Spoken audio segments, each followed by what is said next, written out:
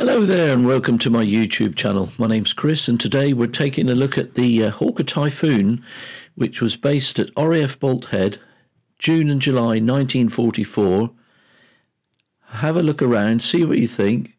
There's lots to see and do. It was an amazing aircraft, one of the heaviest aircraft of the Second World War, top speed of just over 400 miles an hour, and it weighed 6.5 tons. It was the heaviest single-seater fighter aircraft of the Second World War, weighing in at 6.5 tons, compared to the Supermarine Spitfire, which was half that weight at just around about 3.5 tons. It was capable of well over 400 miles an hour. It needed to reach a speed of 130 miles an hour to take off, and it needed about 750 meters. Here are of RAF Bolt Head during the Second World War and also just after. It was an aircraft that could take any amount of damage, any amount of flak, and it would get you home. I had the distinction of being shot down not far from Boulogne. I was really scared, scared stiff on many, many occasions. It happened more than once that a tail came off the machine, and at that time nobody whose tail came off survived. At times I was shit scared. He said, well, you'll only be about an hour and a half. Won't take very long. In fact, it took just about 12 months.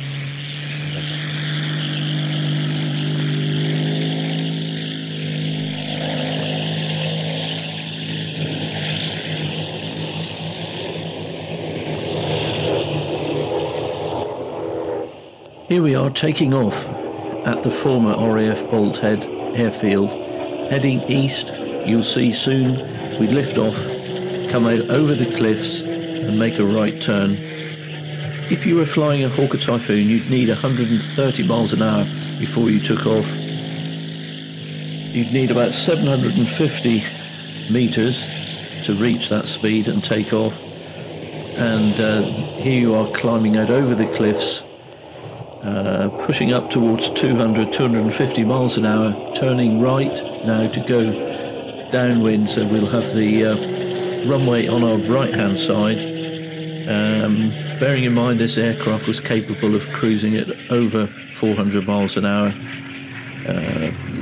It was a phenomenal aircraft with a Napier Sabre 2200 horsepower engine, turning a massive 14 feet diameter propeller. It was an incredibly powerful aircraft, one of the most powerful single-seat aircraft of the Second World War.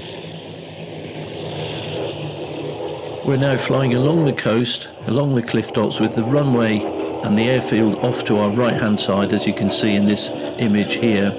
And we're going to make a turn to try and line up for the runway. Bearing in mind this aircraft now is doing well over 200 miles an hour, and we need to get the undercarriage down before we make this right turn to line up for the runway. And this is the view a pilot would have had during the Second World War as they approached RAF Bolt Head. It was an incredibly daunting airfield, perched right up here on the top of the cliff edge. We're now just turning on his, in flying terms, a right-hand base to line up for the runway, which we've just taken off from. This aircraft is very powerful, and to get it to slow up is quite a difficult task. So we're just turning here, getting ready to line up for the runway. Now this is the view a pilot would have had during the Second World War, lining up to land on this runway. You can bear in mind it was only around about 1,200 to 1,500 meters long during the war. So to land an aircraft, which you had to get down to a landing, you want to be doing 190 now, just as you come over the fence, and the aircraft would touch down at about 110 miles an hour. And it's just a phenomenal thing to see how difficult it would have been to land on these short runways. We're just taking off again now. We're going to head out east towards Prawl Point and then make a turn and make an approach to land on the opposite direction. So we'll be landing pointing towards the west, having flown out over towards Broad Point. We'll make a turn over the Garra Rock Hotel, and you'll get some of a bit of a pilot's eye view of what the approach would have looked like during the Second World War as you approach this cliff-top runway.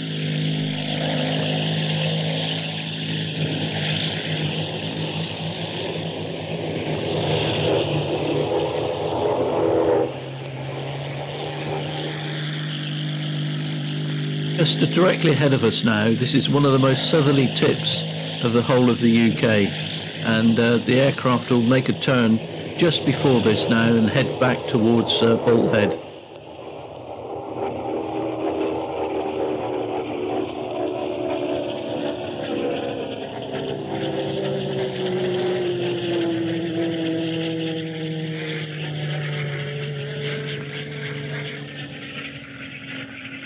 This is a really, truly amazing aircraft, and we're now turning to line up for the runway at the former RAF Bolt Head, and you see the cliff top just in front of us. That's 450 feet above sea level, and the aircraft and the pilot, we have to aim to land just beyond that cliff edge, the row of trees, which would have given us in a very heavy aircraft, it would have just about given us enough time to pull up and land. As you can see here, when you consider they're landing at over 100 miles an hour, it's quite incredible. So this is the approach now to the Wartime runway, which ran directly along here, around about 1,250 meters. As you can see, it's quite a short runway to make an approach to land when you would be doing well over 190 miles an hour at this point, to come over the fence at around about 180 and to touch down at 110. They just has incredible courage. And again, we're just about to take off across in a westerly direction. This is the westerly outlook as you take off from RAF Bolt Head, across the main runway, across the intersection of the two runways, and we're just passing out now over the Sawmill Cove Hotel, and this is the view a pilot would have had during the Second World War, almost exactly the same, before they then headed out to sea, and they were flying over 100 miles across the English Channel to the northern French coast to embark on their attacks. Possibly the greatest and the most explosive, literally, extra added to the Typhoon's armoury would be the 60-pound rocket, and would be released by Typhoons in great waves of explosive rocketry across the sky. A maximum of 8 of these weapons could be carried, and their primary purpose was for the destruction of tanks and other soft-skinned vehicles. The 11th of September 1941 at Duxford Aerodrome in Cambridgeshire. My first meeting with the Typhoon was at Duxford in 1942. We were in the first Typhoon wing, and eventually we went on operations, but they were peripheral operations. They're going mainly along the French coast with the object of a customer asked to flying in the Typhoon on operations and avoiding, they hoped, and successfully, avoiding an aircraft being shot down and being taken to pieces by the Germans.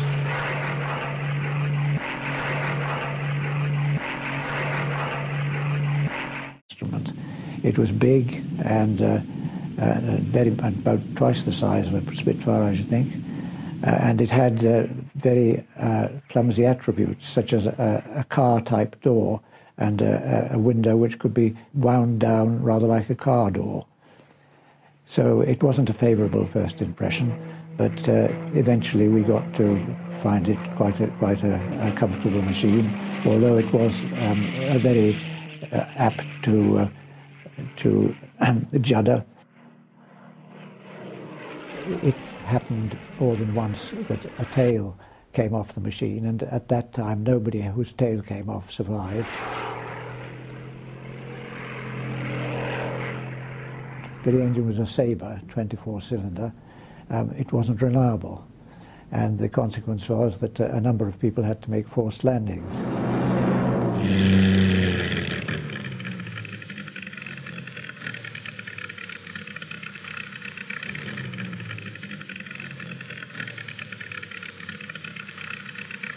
pilot calmly discusses his ordeal with other members of his squadron. The Typhoon was a far more powerful machine than the Spitfire, as you'd expect. There were only, I think the Spitfire had a Merlin engine at 12 cylinders, and the Typhoon had a Sabre engine, Napier Sabre engine with 24 cylinders. So as you would expect, it was much more powerful and much faster, much higher rate of climb. And in fact, it was at that time, I think, probably the fastest fighter in the world. It continued to be 12.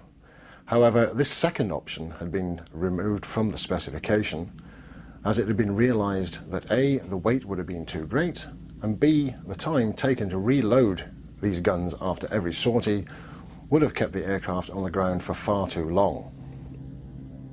I flew those for months, until subsequently I was posted back to England, where I joined 198 Fighter Squadron, who were flying Typhoons, the Typhoon 1B. Bit of a frightening experience, really, to start with, because the first time that you flew in one was your solo, you might say. Takeoff speed was about 130 miles an hour before she got unstuck. Coming to land, coming over the fence at about 180 miles an hour, 200 to 180 miles an hour, and touching down at about 110. The original batch of Typhoon fighter bombers were fitted with 8 Browning machine guns. However, a bigger firepower was needed, a more concentrated firepower was needed, and although Hispano cannons still are one of the best weapons available, there were problems in acquiring enough breech blocks to make these guns available in large enough quantities. However, once this had become available, the next production batches of Typhoons were all going to be fitted with 4 20mm cannons, as this would concentrate a large amount of firepower in a small circle in the shortest possible time, thereby causing the most destruction. Except, of course, for the very small batch of fighter reconnaissance aeroplanes where one of the cannons was replaced with photography equipment.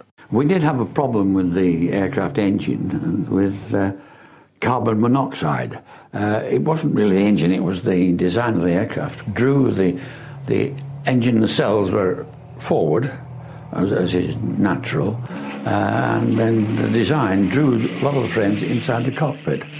And so we had to fly at all times with oxygen. The other snag was that, and I was caught with this once, closing the canopy head. And on the end of your gloves, there was a small tag. And if you weren't careful, you'd catch the tag in the canopy, between the canopy and the roof, as it were, and be stuck up there with your hand. And it's not too easy to land a Typhoon with one hand up in the air like this and only one hand to handle everything else. Napier Sabre was the attempt to bolt 2 engines together and drive them through a common drive shaft. Unfortunately for everybody concerned, although it looked good on paper, the Sabre would start to suffer from certain problems. The first of these would be problems with the oil feed. This would become clogged and cause the engine to overheat and eventually to seize, causing our intrepid pilot to either abandon his aeroplane or follow it down into the crash landing. Having dealt with the oil feed problem, Napier's found another one. This would be problems with the seatings of the valves. These had not undergone the process known as nitriding. This meant that there would be build-ups of carbon and metal particles which would cause the valves to malfunction. Eventually, with help from Bolt and Paul, all of these problems would be overcome, although it would take many years before the Sabre would become a reliable engine. Thank you so much for watching. I really hope you've enjoyed this brief look at the Hawker Typhoon, a very powerful aircraft that was flying from RAF Bolt Head near Salcombe in Devon during June and July 1944. Please have a think about subscribing, and I look forward to seeing you on the next one. Cheerio for now.